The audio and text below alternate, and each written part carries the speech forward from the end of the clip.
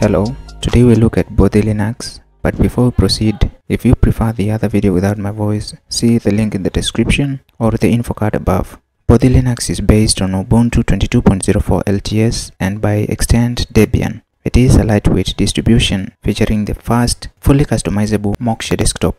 Like most distros, it is open source and has a small team of active team members which you can join. More on that, check their website. Now, the latest version is version 7.0. It supports both 32-bit and 64-bit processors. The recommended system requirements to install Bodhi Linux are as follows. You need a 64-bit processor with 1 GHz processor speed or more. You need 768 MB of RAM and at least 10 GB of disk space. If you are on the 32-bit PC, here are the minimum requirements. 500 MHz 32-bit processor, at least 512 MB of RAM, and 5 GB of disk space. In my case, I'm using a 64-bit processor and 2 GB of RAM on a virtual machine. The standard ISO for downloading is about 1.3 GB in size, very small indeed. The default theme here is this greenish one, but you can easily download other themes if you don't like this one.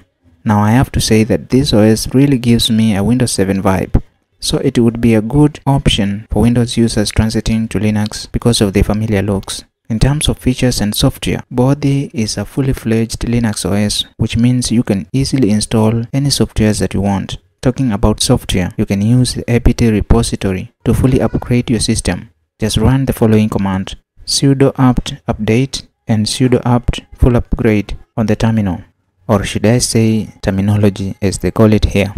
For those who don't like the terminal, check out the Bodhi Linux App Center and install from there.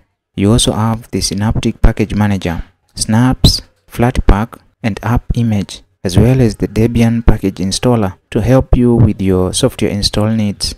Drivers can be installed for both Wi-Fi and Bluetooth, and the easiest way to do that would be during installation by checking the option to install third-party software and download updates during installation. Now let's dive in and see what we have here. On the desktop we have this clock, which upon clicking will show you a calendar.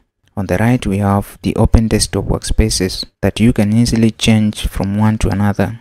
At the bottom we have the taskbar with the start button on the left and the usual power, volume and notifications on the right. Some of the apps installed include Chromium browser, and we have this web browser manager if you want to install extra browsers. We have Thuna file manager, and finally for text editing we have the Leaf Pad. You can install LibreOffice if you need it, just like you would on any other Debian based OS. And that's a wrap for Bodhi Linux. Thank you guys for watching. Click here to see the overview video. Like this video, subscribe to the channel, and see you on the next one. Peace.